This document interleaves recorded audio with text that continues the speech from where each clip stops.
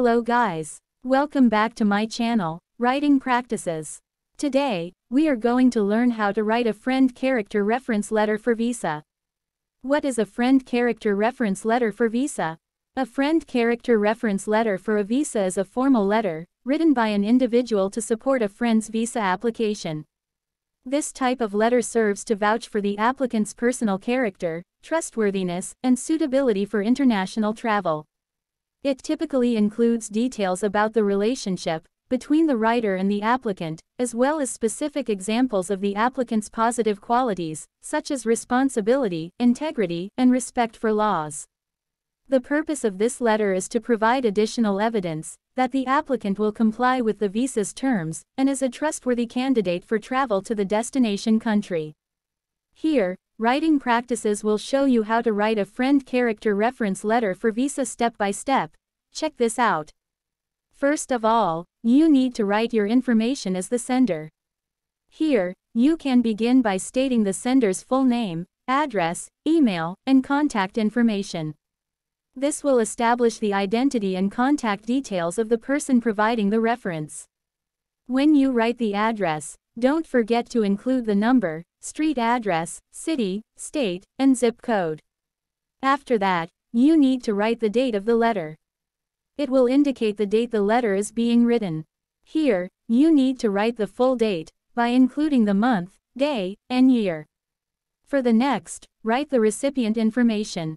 For a character reference, you may address the letter as, to whom it may concern, if the specific recipient's name is unknown. This also becomes a formal salutation in opening the letter. Address it to whom it may concern, as the visa authority may vary.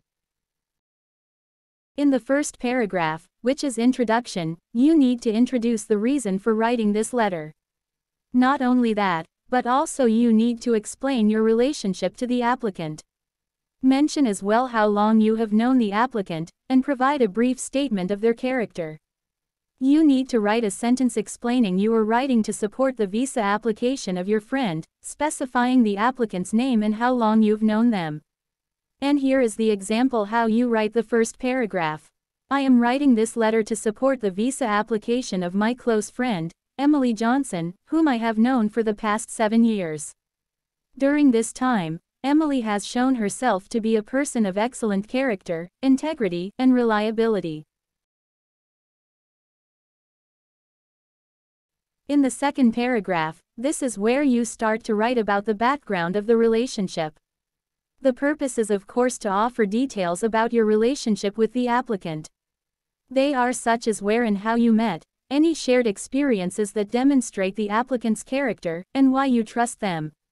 Sure, you can describe how you met the applicant, like in college or at work for example.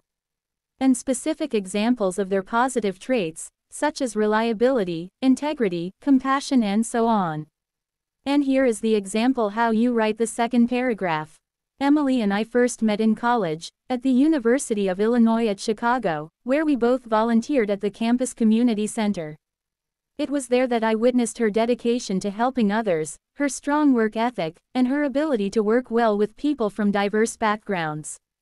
Emily's compassion, kindness, and openness made her a beloved figure among our volunteer group. You can only write positive sides about the applicant since you are supporting the person. In the third paragraph, here is where you elaborate more about the applicant's character. Of course, you must elaborate on the applicant's character and personality traits that make them suited for the visa application. You can only focus on qualities like trustworthiness, responsibility, and cultural awareness. Besides, you can also discuss traits such as dedication, respect for others, and responsibility. And here is the example how you write the third paragraph. Since then, Emily has continued to demonstrate her admirable qualities. She is a responsible individual, always following through on her commitments, and going above and beyond, to assist her friends and family. Emily is also very respectful of different cultures, and eager to learn about them. Which I believe, makes her well suited for international travel.